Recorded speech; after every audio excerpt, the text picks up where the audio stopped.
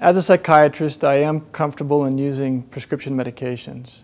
But one of the things I like about the center is that is not the cornerstone of our treatment. We seek to use all non-medication treatments from the start. And if, in some certain instances, a medication is needed, we're very comfortable to add that. Sometimes that's for a brief period of time. Sometimes that's with wisdom over a longer period of time.